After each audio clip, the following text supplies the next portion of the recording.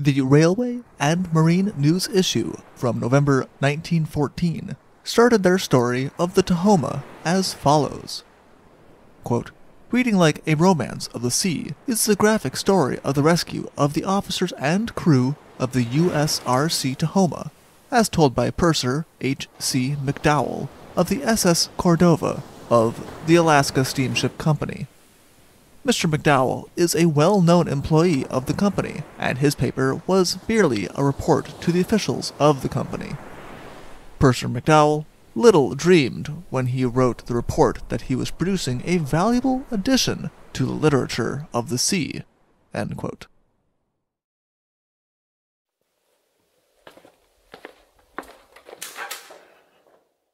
Hello, and welcome to the Shipwreck Archive. Thank you. Would you happen to have the story? The Scattered Boats of the USRC Tahoma. Here we are. Enjoy!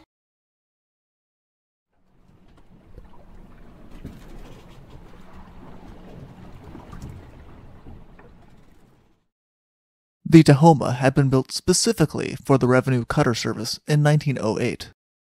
The 1,215-ton steel-hulled steamship was built in New Jersey, but had been intended for the west coast of the United States from the beginning. Her home port was to be Townsend, Washington, and in order to reach Townsend, it was decided it would be best to send her through the Suez Canal.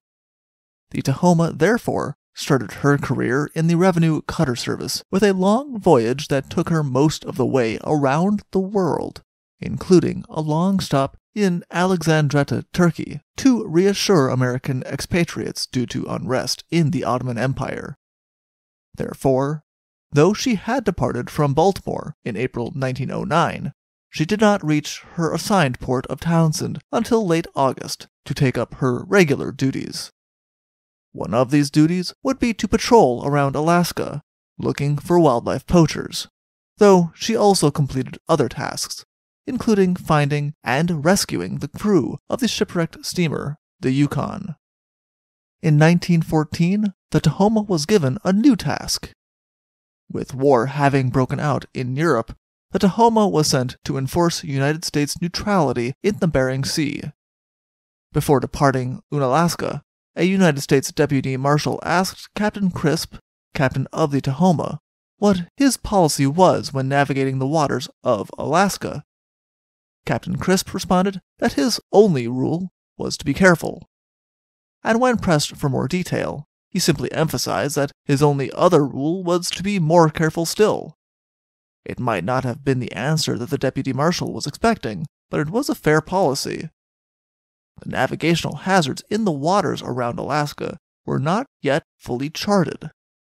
Having made the declaration of his philosophy, Captain Crisp and the Tahoma departed from Unalaska the next day to begin their patrol with 83 people on board.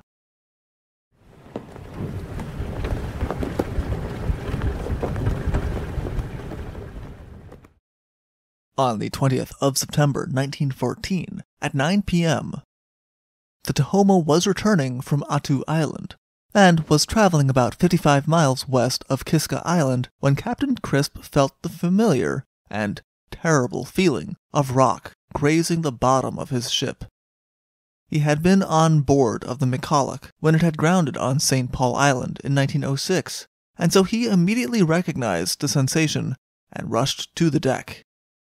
Before he could reach the deck, Captain Crisp heard the signal given to back the ship, but it was too late. The Tahoma came hard onto a reef with a horrible sound. Now, Captain Crisp had trouble even walking the deck. Though the sea was calm, the ship was still rocking hard on the rocks, causing the entire ship to shake. The bosun immediately gave the order to prepare to abandon ship, but Captain Crisp was now properly on deck and reversed the order, telling the crew to only get the boats ready to launch quickly, in case they did need to abandon the ship. Though the Tahoma's engines were now trying to back the ship at full power, this only caused the ship to jump around on the rocks more, and caused more damage. Captain Crisp gave the order to employ the searchlight to try to see what had happened. He could not see any land nearby, With the light of the searchlight, Captain Crisp was able to see the very faint signs of a reef under the water, and he was still trying to make it out when the vessel, straining to get off the reef, caused it to shake so badly that the searchlight supports were broken, and he lost his light source. He would later say that he felt that if it had been daylight, he trusted that his deck crew would have recognized the signs of the reef and avoided it, as faint as they were. But traveling in the dark as they had been, and with the reef not appearing on any chart, they had no warning until they struck. Soon, the main steam pipe in the engine room also began to break under the stress that was being put on it, and Captain Crisp put an end to attempts to get the ship off of the reef. He was worried that, with much more damage to the ship, there was a chance that the pipe would give out entirely and scald the engine crew. Water was beginning to fill the ship now, and the pumps were out of commission, as was the rudder. The Tahoma was tilted at a 45-degree angle with her bow towards the water and her stern in the air. It was becoming increasingly clear to Captain Crisp that there was no chance that he would be able to save the Tahoma. Even if they were able to float off the reef, the ship was now so damaged that they would immediately sink to the bottom. A wireless message had already been sent to the commander in Unalaska, letting him know that they had grounded on a reef, but now a new message was sent, informing the commander of their need to abandon ship. The commander responded to their message by telling them that a Japanese ship, the Tacoma Maru, was near them, and he had radioed them for help. He had also asked several ships near Unalaska to also head in their direction, though this would take more time.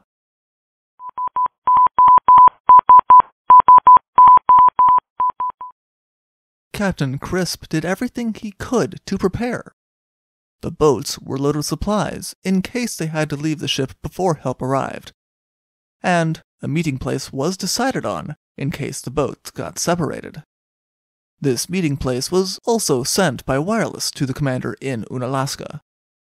The crew piled their personal effects on the deck of the ship, thinking that they might be able to save them if the Tacoma Maru came to save them as expected. But even as the ship became dangerously full of water, there was no sign of the Tacoma Maru. At 3:15 in the morning of the 21st, Captain Crisp had no choice but to give the order to abandon ship. The Tahoma was now filling with water in such a way that it was making her list more dramatic, and Captain Crisp was beginning to worry that the ship would roll. Not only that, but the sea was becoming rougher, and it was becoming clear that a storm was blowing in. It seemed that even if the ship did not roll, she would break apart soon, battered to pieces by the waves. One last wireless message was sent out to inform anyone nearby, as well as the command in Unalaska, that the people on board the Tahoma were taking to the boats. Captain Crisp reassured the crew the best he could that the Tacoma Maru should be there to pick them up soon. They waited all that day, with everyone in the boats but the boats still tied to the ship, hoping for rescue to come. But as night fell again, Captain Crisp was forced to give the order for the boats to leave the ship. Captain Crisp would later learn that the Tacoma Maru had never been on its way to save them. The ship had gotten their distress message, but due to it being a time of war, the captain of the Tacoma Maru had assumed that the message was a trick by German forces to lure them off course and sink them. The Tacoma Maru had never changed course. The weather was growing worse, and staying near the ship was too dangerous no matter how much they were still hoping for a rescue. The boats, 6 in total, were instructed to head for McDonald Bay, and soon the weather had scattered them. McDonald Bay was not the closest land, but Captain Crisp had put a lot of thought into their rendezvous location. Buldir was only 30 miles away from them, while McDonald Bay was 120 miles away, but the current went to the south of Buldir, and the island was small. Captain Crisp was worried that the currents would take his boats off course and head into the Bering Sea, where they would get lost, and be hard to find by any ships looking for them. McDonald Bay had the advantage of the islands of Attu and Agatu stretching through the region, giving them a wide area of land to make landfall on, even with imprecise navigation. And since the ship had just come from Attu, it was a course that the people on the ship were familiar with. Captain Crisp did not sleep at all the night that the ship wrecked, nor the entirety of the next day, as the boat began to be steered towards where they thought McDonald Bay was. They had seen some of the boats able to use their sails as they departed from the Tahoma, but Captain Crisp had not been in favor of the direction they wanted to go. Instead, he had his men row. It was not until the next morning, when they went to get provisions out of the storage area at the bow of the ship, that they realized that there had been rifles under the compass the entire night. Once the guns were removed, it was found that the guns had dramatically thrown off the compass, and rather than heading toward McDonald Bay, it was more accurate to say that they were steering for Hawaii. It was no wonder that the other boats had been able to use their sails, but Captain Crisp had thought they were going in the wrong direction. Captain Crisp changed their course to head in the correct direction, but the captain's boat was now far behind the others.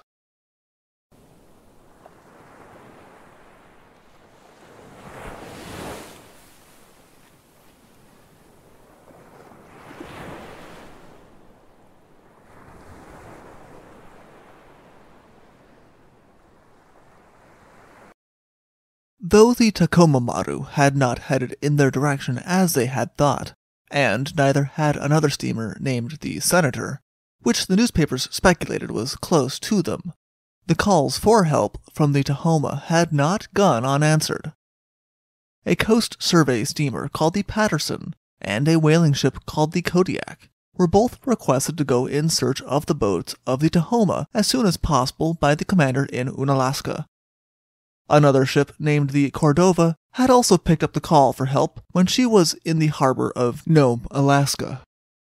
Though she was 950 miles from where the Tahoma had wrecked, the Cordova decided to depart immediately to see if they could be of any assistance. The Coast Survey ship Patterson was not able to head to the site of the wreck of the Tahoma immediately.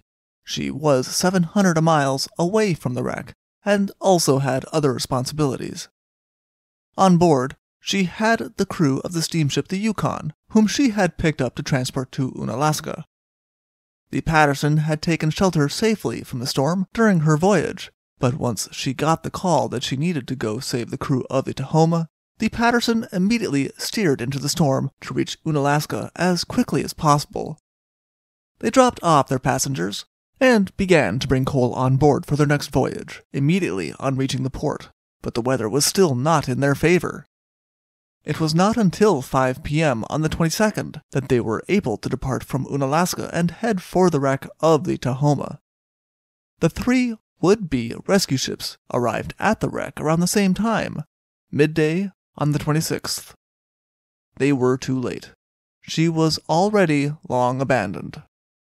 As the captain of a survey ship, the captain of the Patterson took it upon himself to do a thorough inspection of the reef that Tacoma was still resting on.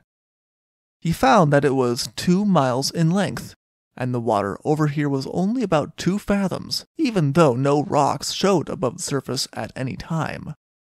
The Tacoma was resting almost exactly in the center of this reef, entirely filled with water, and with her bottom ripped out. After discussing the situation with the other ships, the Cordova and the Patterson decided to split the search work. The Patterson would search near the wreck, and the Cordova would go search the area around Agatu Island, where they had been told the boats would be heading.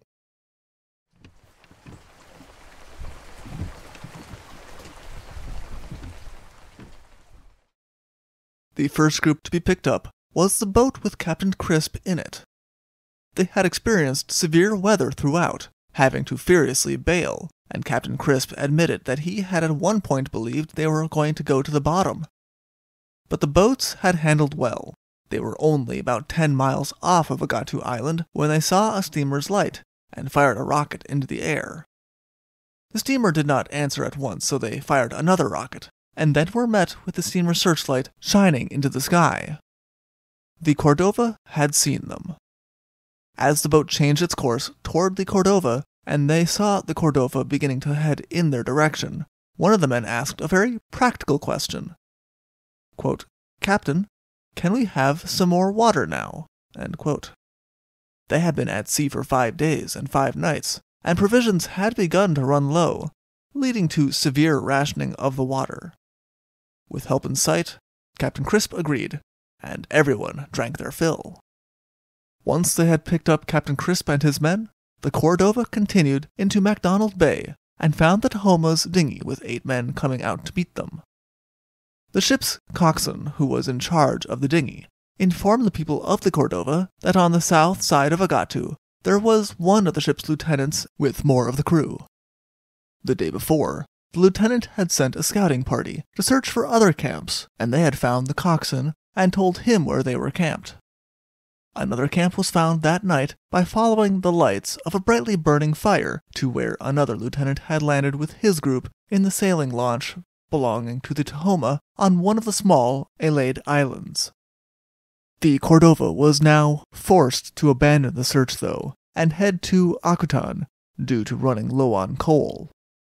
The Patterson was now on her own to find the remaining members of the crew of the Tahoma.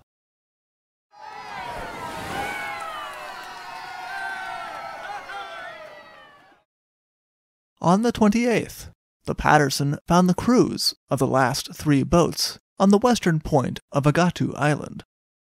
29 people in total, making the entire crew of the Tahoma accounted for. These boats had managed to all stick together, despite the rough weather under the command of First Lieutenant Malloy. They had run entirely out of supplies, and were living off of whatever could be scavenged from the beach, and what birds they had been able to hunt, but they were reported in good spirits. No one could deny that with a less capable crew and officers, there would have been a much heavier toll from the accident than just the loss of the Tahoma. Full credit was also given to the Cordova and the Patterson for their meticulous search for the boats until every member of the crew was accounted for. The inquiry into the loss of the Tahoma found no fault with the actions of Captain Crisp and his crew. The Tahoma had been sent on a more southern route than what she was normally told to travel, and the Reef had been previously completely unknown. There was no way for the crew to know that they were heading directly into danger. The Department of Commerce, under which fell the U.S. Coast and Geodetic Survey, used the loss of both the Yukon and the Tahoma to argue that they should be given the resources to make a more complete survey of the waters around Alaska. If nothing else, hadn't their ship the Patterson proven her worth in the rescue and transportation of the crews of both ships to safety? The Revenue Cutter Service also had a suggestion to make in light of the loss of the Tahoma, which had been one of their largest and newest vessels. It was time to redesign the spotlights on their ships. That the spotlights got their power through the legs of their supports, and the supports had broken so easily as the Tahoma broke apart, was entirely unacceptable. For more information, please see the Master Maiden pilot from February 1915, or see other sources in the description below. Thank you for listening. Thank you for visiting the Shipwreck Archives. See you soon.